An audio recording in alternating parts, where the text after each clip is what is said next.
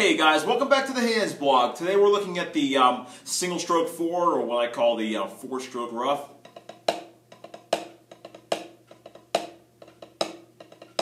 Right. So what you do here, you just play 4 notes in a row. 1, 2, 3, 4. The idea is you start on one hand, end on the opposite hand. So if I start on my left, I end on my right, and you want to accent that last note. You get the ba, you get the ba, usually, right?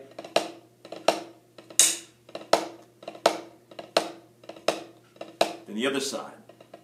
Right, left, right, left. You start on the right, you end on your left.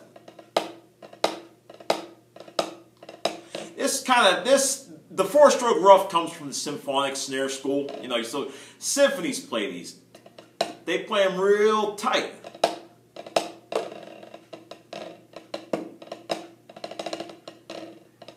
I mean, I'm not the biggest. I'm no expert on symphonic drumming, but I know that they use those a lot.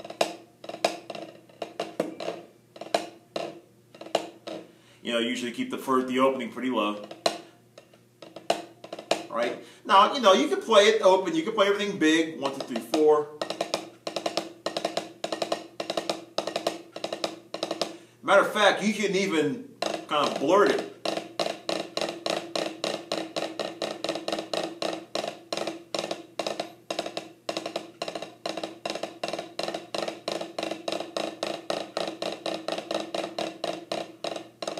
To get that going, what it is, it's just double strokes. You're doing 2 double strokes, right?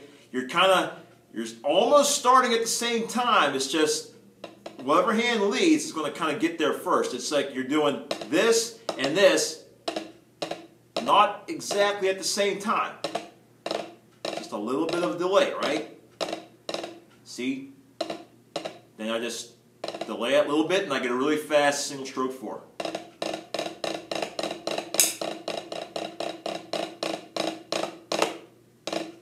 Start on the left hand. See? I'll do them together. Then delay it.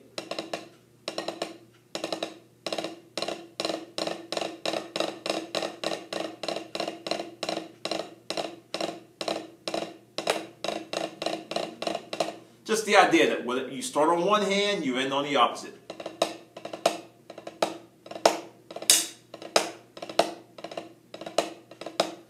When you do them low too, you can think like you're doing just a regular Ruff. Right? There's a regular Ruff, you know, left, left, right, tick-a-tock, tick-a-tock. But then you're doing that Ruff, and then that other hand just kind of sneaks in between. See, here's your Ruff. Da-da-da, da-da-da. It's hard to sing that. See that? Instead of me just coming up and hitting, now I'm going to sneak that hand in there.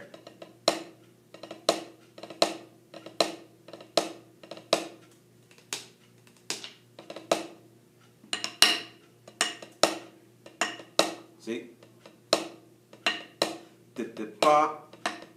Sneaking in that right hand, right between my, so you just stick a right hand in between your 3-stroke Ruff.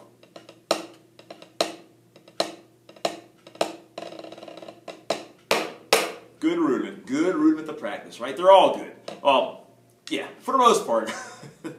I like the list better when it was just 26 rudiments, me personally, but man, that's me. Okay, anyway, so practice that one, the single stroke 4, and hey guys, we'll see you in the next video. Remember to subscribe to my YouTube channel. Remember to follow both of these blogs, the Hands blog and the Phil blog, and you'll get 9 lessons a week. That's plenty of material. Okay guys, thanks a lot, and we'll see you in the next video. Take care.